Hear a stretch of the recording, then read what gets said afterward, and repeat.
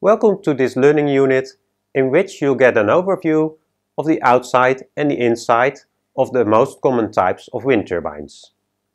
On the whole, these wind turbines look very much the same.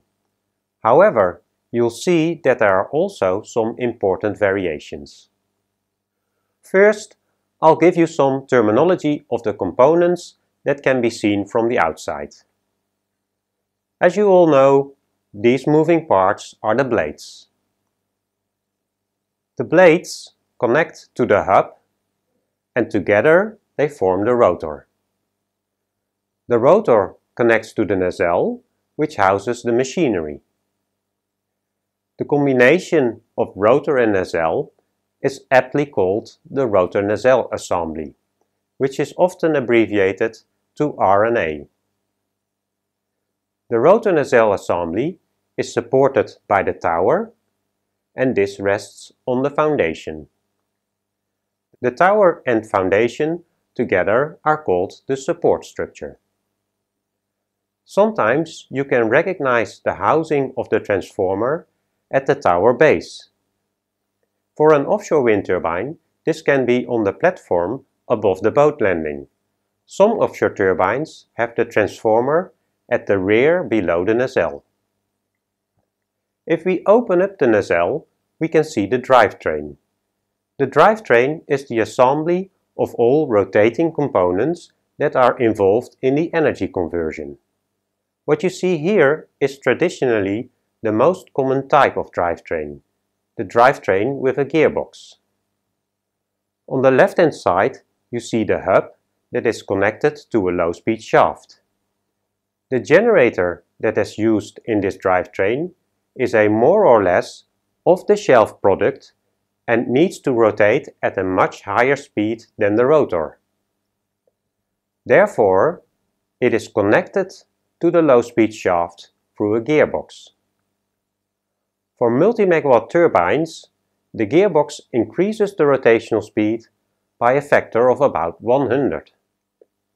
The nacelle connects to the tower top through the yaw system, which enables the turbine to align itself with the wind.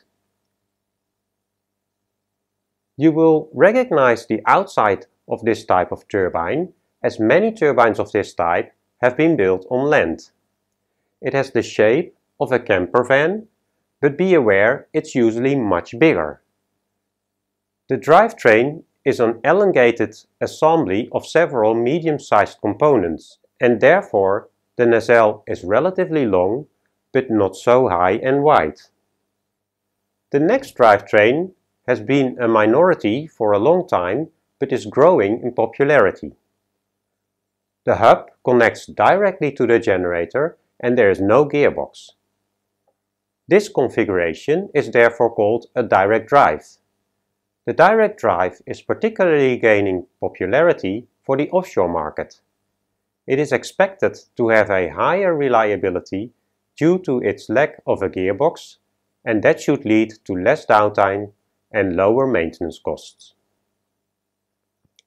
The generator needs to be much bigger because of its low rotational speed, and it is therefore much more integrated into the structure.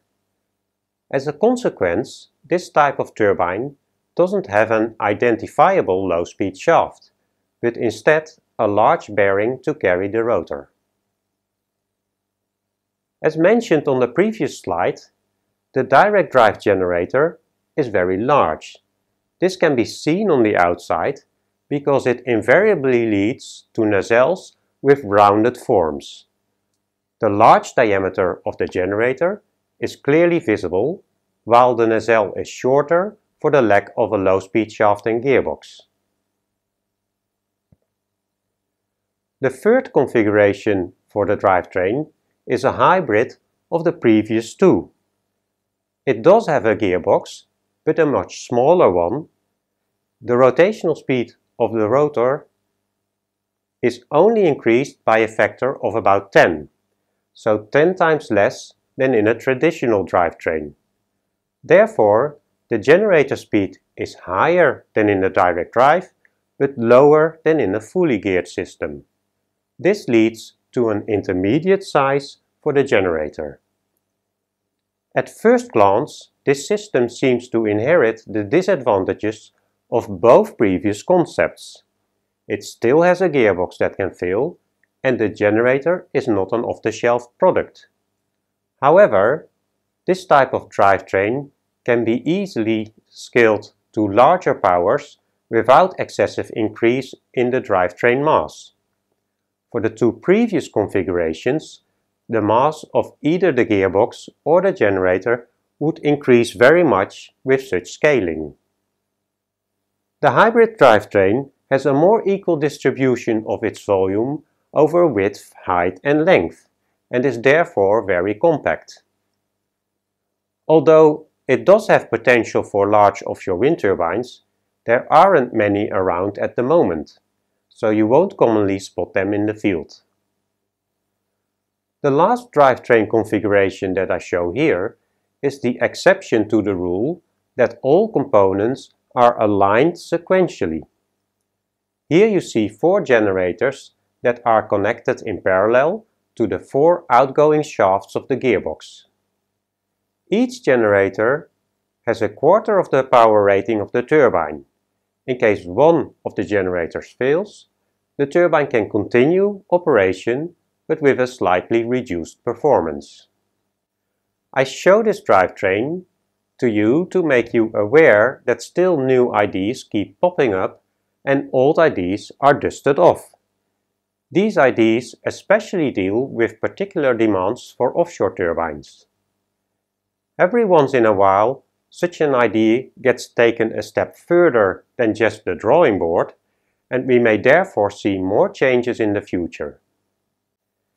In this video, you've seen several configurations of drivetrains.